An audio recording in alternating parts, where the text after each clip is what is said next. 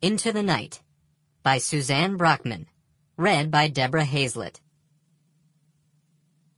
Prologue. Afghanistan. Operation Enduring Freedom. Lieutenant Junior Grade Michael Muldoon held up his hand and signaled for his squad to stop.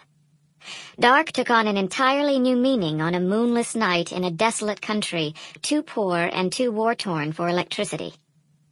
He sensed more than saw his men behind him, hugging the cold, rocky ground as intimately as he was.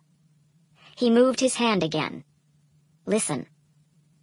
The sky overhead was worthy of a beach blanket and a bottle of wine, the Milky Way thick with the billions of stars he didn't have a prayer of seeing from his city apartment a half a world away.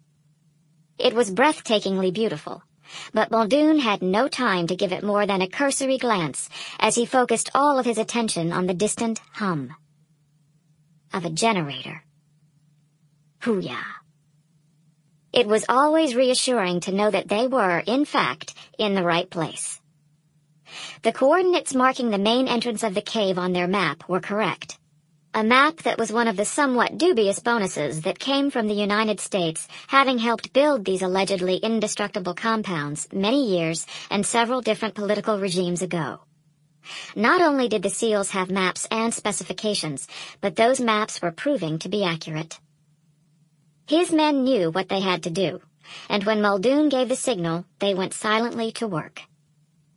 Their job tonight was to verify that the two known entrances to this cave were still where the map said they'd be, to verify coordinates for the bunker buster missiles that were scheduled to be launched from a Navy sub in less than 2 hours.